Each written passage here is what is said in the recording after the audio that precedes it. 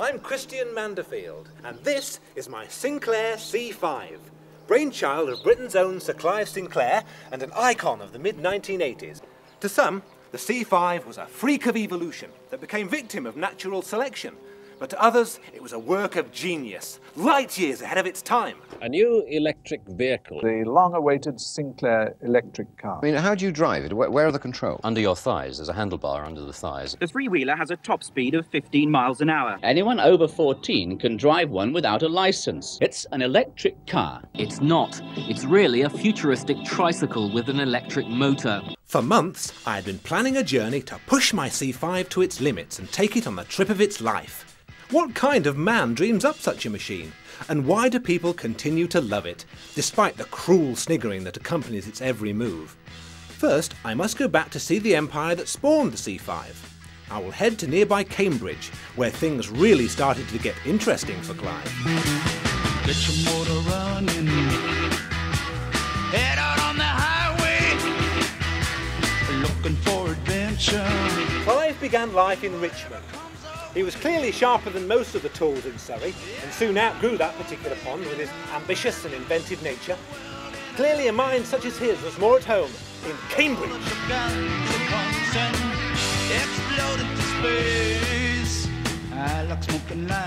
Clive moved to this street in Cambridge, and it is here where most of the parts for his earlier products were assembled. In 1967, Clive had gone miniature mad. Having had success with tiny radios and the first pocket calculator, Clive had another miniature world's first, a portable TV. Unfortunately, while Clive was busy designing cathode ray tubes which would fit into his pocket, some clued up kids in Japan had come up with the LCD screen.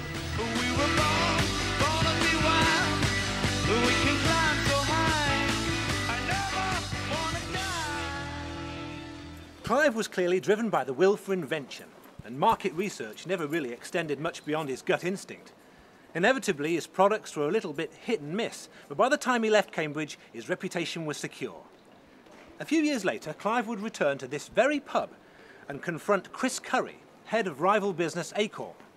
Upset that Chris had said some rather rude things about his computers, Clive acted as only a true gentleman could and hit him over the head with a rolled-up newspaper. Clive was now rich and very successful. Time to head to a special place on the south coast. Born to be wild. Born to be wild. Enrico Tedeschi has one of every Clive Sinclair invention. A framed photo and some candles, and it would be a veritable shrine. Having produced the first pocket television, Sir Clive decided to produce a flat screen television. Yeah. Here we have some ZX80 prototypes. Then came the ZX81, and these are prototypes of a Spectrum with display. And Sir Clive was one of the first to put a hand calculator in everybody's pocket. He's obsessed with small stuff. This is the ominously titled Black Watch, a significant failure in the history of this great company. Losses meant that Sinclair Radionics ceased to exist, but the Clive Sinclair roller coaster still had one more all-time high. Clive moved to the Big Smoke of London and formed a new company, Sinclair Research.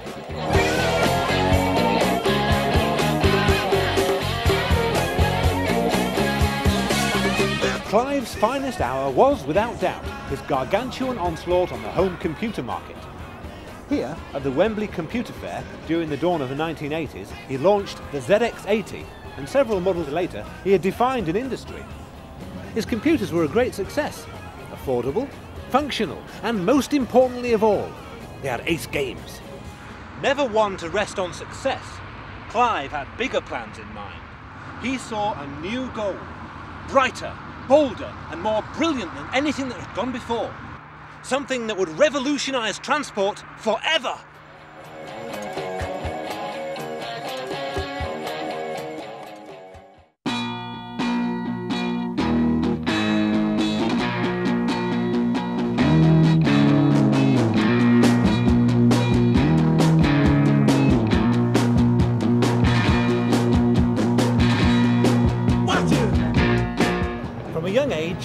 had been interested in electric transport.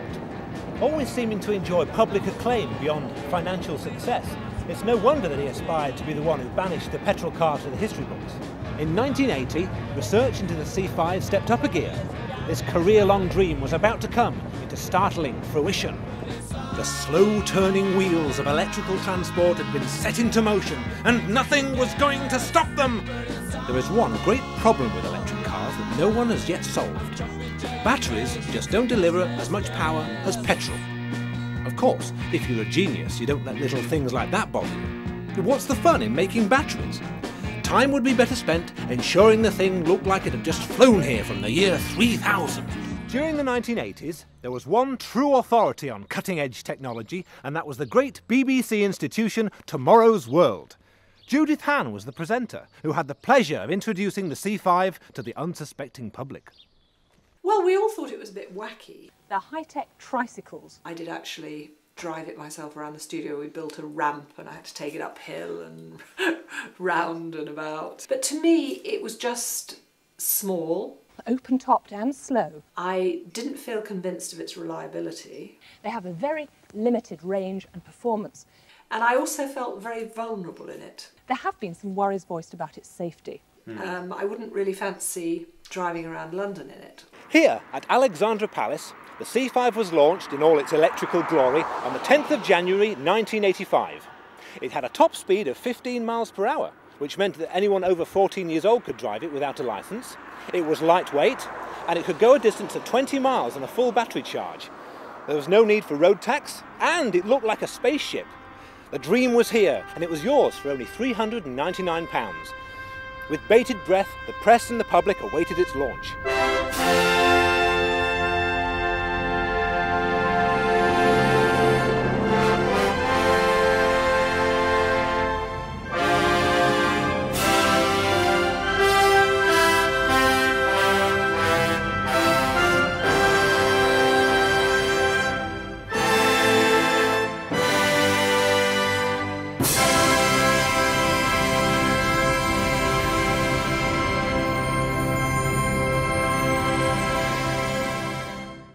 The revolutionary C5, launched in January, has had a bumpy Even start. before the first Sinclairs took to the streets, It's been criticised on safety grounds. they came under attack. Its critics are already predicting chaos on the Sales roads. have been dismal. Has already run into heavy criticism about its safety. Safety. Safety. Safety. Safety. Whoever brought out that, well, got to putting up a wall and shooting. We had some technical teething problems because when we brought it out, it was the middle of winter and the batteries didn't have much of a range in the very cold weather. That wasn't the real problem. The real problem was twofold. First of all, it got a very bad press. But the other thing I think was that it's a fine vehicle for, sort of bicycle lanes or selected areas. But it's really a bit frightening, I think, the concept of being on an ordinary road with it. What areas of invention are aspiring your work at the moment? Well, transport, really, mostly. I am still interested in sort of possibility of flying transport, flying machines, and we're looking at a sort of range of electric vehicles. We'll be developing new electric motors for that. Oh, right. Will that be the C10 and the C15? That sort of thing, yes, in due course, yes. So now, on to Merthyr Tydfil, the unfortunate location in the south of Wales that became the home of the C5. The electric trike was manufactured there by Hoover, a company better known for washing machine motors.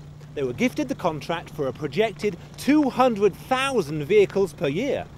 Before we progress any further, one thing should be straightened out.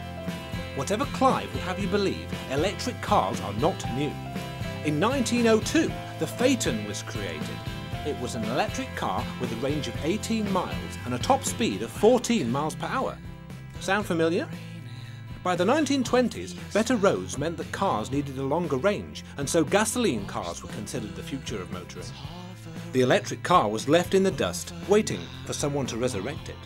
Waiting for someone to reinvent the Phaeton in the shape of a large white shoe and set it free once again on the open roads. So what exactly went wrong with the C5? Well, you may have noticed that I left Cambridge 2 days ago, and I've only just reached Wales. And I've had exhaust fumes blowing in my face for most of the journey. The 15 mile per hour top speed turned out to be a bit ambitious. as did the 20-mile range. Safety concerns also are a major issue. The height means that I'm about eye level with a juggernaut's wheel. Despite Clive's claims that the C5 could hit anything with tremendous force and just bounce back, most customers were more concerned with how their heads would bounce in such an incident. James Tighe of the British Safety Council can consider his hands most blood-soaked for being the most vocal critic. Clive threatened to sue him, but saving his business seemed a more worthwhile distraction. Clive battled bravely against the Goliath of bad publicity. He attacked his critics and hired teenagers in several major cities to ride round in C5s all day to help gain public acceptance. Foreign markets were explored. Surely Holland, the most cycle-friendly nation, would embrace this clean future of transport? No. The Dutch government banned the vehicle outright for safety concerns. After £20 million of investment, the C5 just wasn't selling. Here at the Hoover plant, just 3 months after its launch, the batteries on the C5 finally ran flat. After just producing 10,000 vehicles, production was stopped and the C5 was considered best placed in a museum. When we first received the drawings, they were kept very securely under lock and key in the safe, actually. The first prototype arrived at Merthyr in a very large box and was immediately christened the Coffin.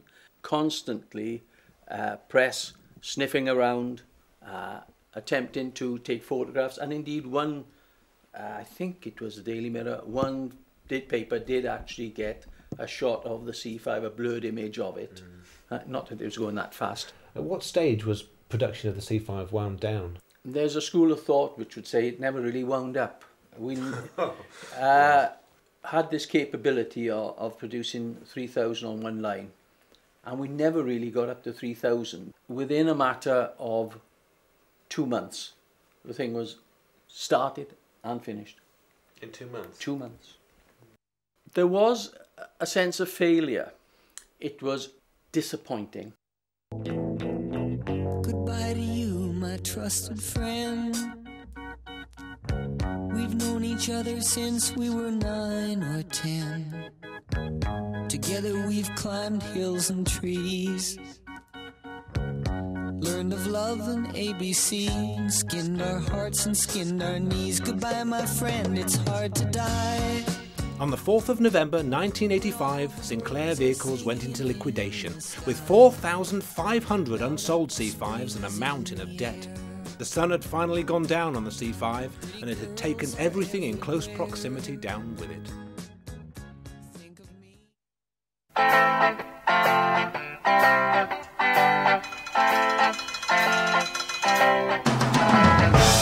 And so my journey was nearing its end.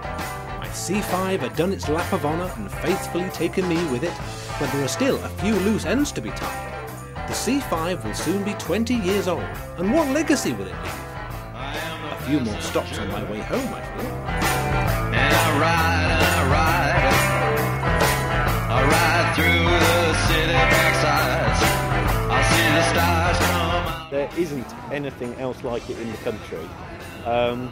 They still look incredibly futuristic. I mean, it's a space shuttle without wings. And these days, the roads are a lot more cycle-friendly in a lot of ways. These things suddenly become practical transport if you're willing to keep one running. Yeah, I mean, a lot of people wanted one when they were kids and they disappeared, and now they're a bit older and they've got the money, and it's, yeah, I mean, a lot of people treat them as fun toys, but for me it's a perfectly sensible piece of transport. See the bright and hollow sky, over the city's rip-back sky, and everything looks good tonight. We're singing la la la la la la la la la la la. I don't think you get missed when you're in a C5. There's no way that people drive past without looking or shouting or waving or making some comments. When I let people have a drive in it, then usually it's just an enormous spring factor, and they come back, where can you get them from? I want one of these. And, you know, they fall in love with it straight away. You've got a lot of C5s. How many do you have? It's about 6 or 7 now. I don't think it's obsessive, but some people might disagree. I think my wife might disagree with that one. But it's not something that I set out to do. It just happened that way. I wouldn't part with them now. My wife would part with them tomorrow, but there's no way that I'm going to part with them. They are my babies.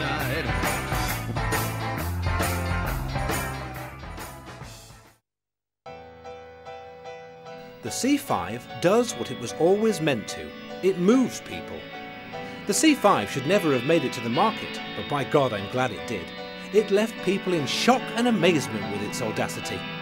Nothing embodies the spirit of its creator more. Why do I love it? All I know is that I love it for its shortcomings as much as its successes.